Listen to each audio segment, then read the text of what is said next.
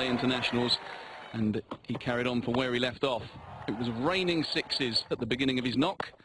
Kane Williamson, the skipper, chipped in. He was a useful foil, knocked it around, and used his own brand of improvisation, especially against the spinners. But he tried to run Guptill out a couple of times, and third time lucky, a direct hit from Kapagedera, and the big man was on his way. Williamson followed soon afterwards, both those men making half centuries.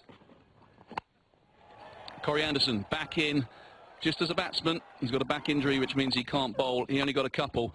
But Colin Munro, a little bit of impetus from him towards the back end, and a gem of a knock from Ross Taylor, showing all his experience. 22 off 9 balls for Ross Taylor. So this is where we're at the halfway stage. 182 for 4. Half centuries for Martin Guptill and Kane Williamson. Kulasekara, the experienced Kulasekara, the pick of the bowlers, which means Sri Lanka will require 183 at a shade over 9